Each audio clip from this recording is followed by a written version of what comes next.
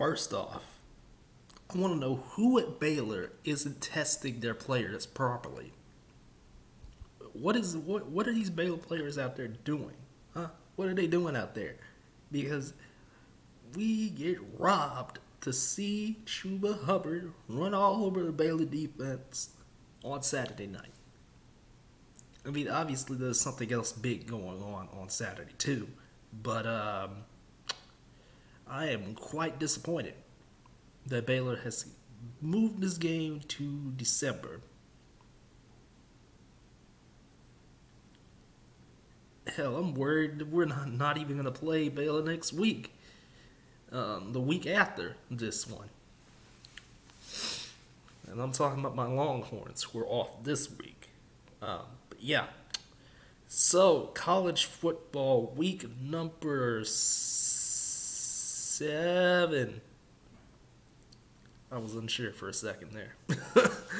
Yeah, week number 7 in college football is here, and we have some delicious, nutritious football treats for you all this week.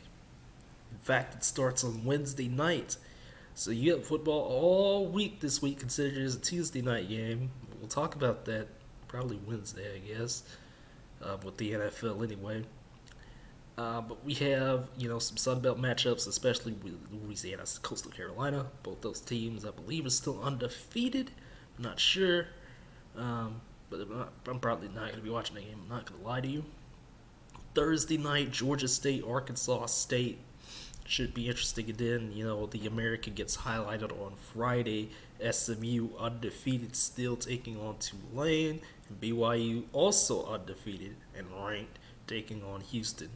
Both SMU and BYU are undefeated. And should be interesting to see how those two teams keep rolling. Because, boy, those two teams can play. But then we start off our Saturday slate. And honestly, I'm kind of apprehensive about talking about Clemson again because I think they're just going to dominate until, they get to Notre Dame, who will probably be their toughest competition. Maybe the ACC Championship against probably North Carolina. And, yeah, it's kind of boring to talk about Clemson. They're playing against Georgia Tech. So there's nothing really to talk about there. Auburn's also playing at that same time, playing in South Carolina, but it's South Carolina. Who cares about South Carolina? Auburn, if you don't take care of business. In fact, Auburn should have lost on Saturday, but, can't have that. Can't have that. Meanwhile, the real meat of the noon block, the real team I want to talk about is the number 8 team in the country. The Cincinnati Bearcats, baby. And they are taking on Tulsa, who, if you don't remember, Tulsa beat UCF a couple weeks back. Could play spoiler at home. Cincinnati has to travel all the way down to Tulsa.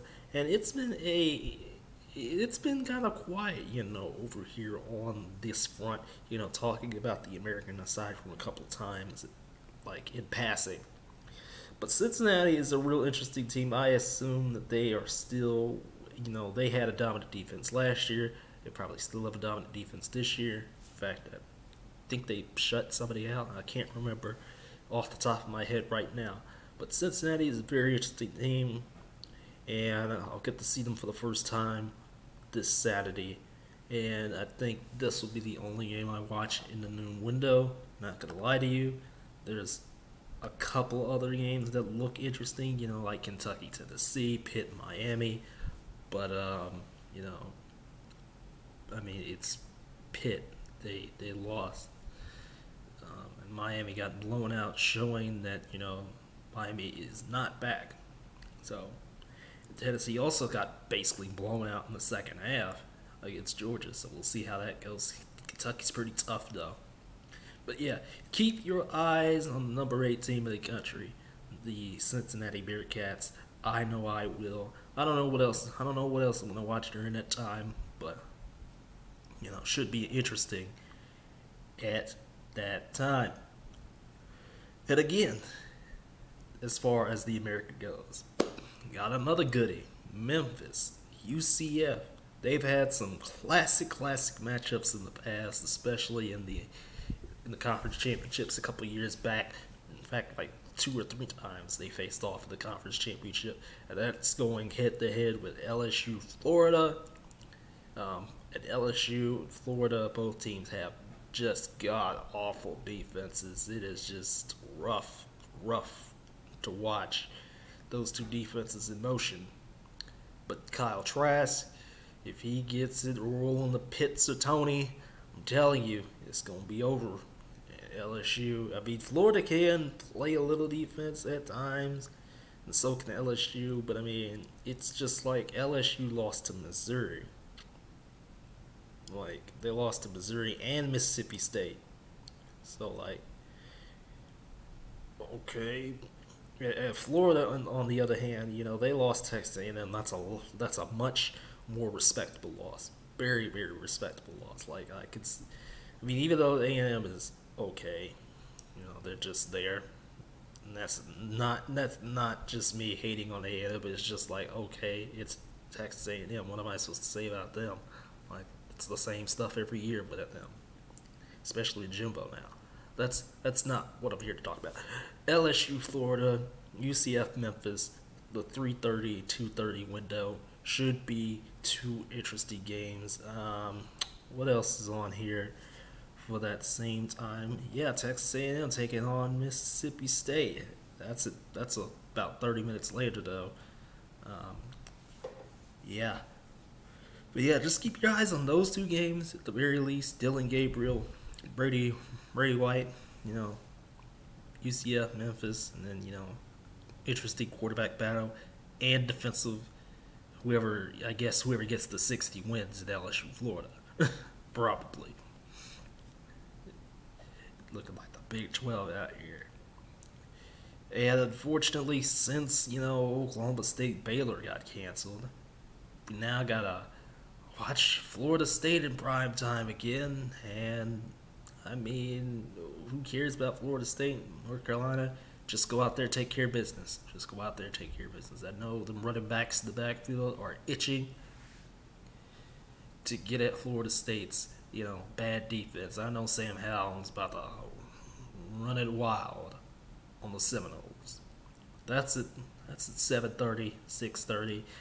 But the real meat on the table, the real feast that we get to, I don't know, SEC fans probably going to whine about Gary Danielson for 5 hours or something like that, even though all college football games take 4 hours. But for some reason, everybody just kind of puts the hush-hush on CBS for whatever reason. That's just facts. Like, all college football games take 4 hours now. Like, it's not even a joke anymore. But yeah, number 3, Georgia, taking on number 2, Alabama. 7 o'clock or 8 o'clock if you live on the East Coast. Whew, Alabama's defense is not the greatest, but they do have Najee Harris. In the backfield. Boy, that man can run. Georgia, you know, they're just trying. They still have a strong running game. It's the same stuff that, you know, you can say about Georgia. That's been the case for years now. Strong running game, quarterback that can do just enough in Stetson Bennett, and the defense. Boy, that defense can be suffocated. They have, they made some mistakes in that first half against Tennessee, but you know, they put the clamps. On Guantanamo in the second half. 3 turnovers. If they force Mac Jones to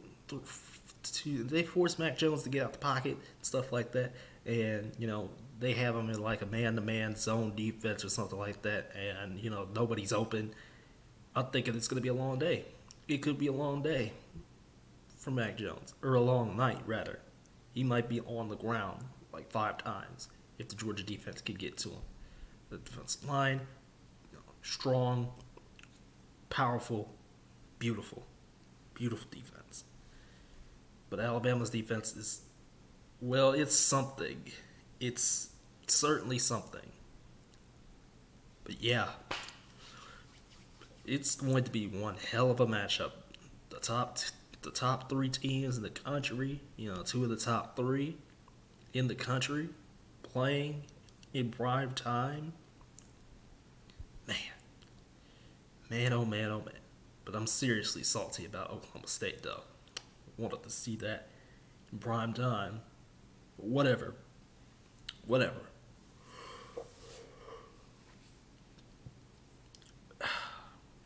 But yeah, week 7 should be interesting. And then when we get the ball rolling even more, when week 8 comes and the Big Ten invades our homes again, along with the Mountain West, too.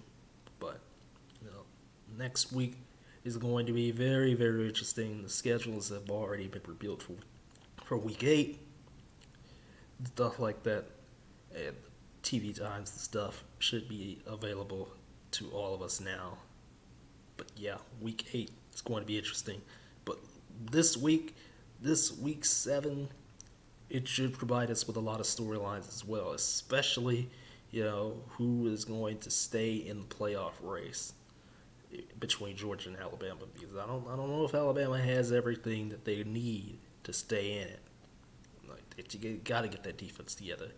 If Georgia can get enough offense flowing, then I think it might be a long night for Alabama's defense. But just in case, if Alabama gets going and starts rolling like they usually do, it's going to be a long night for Georgia.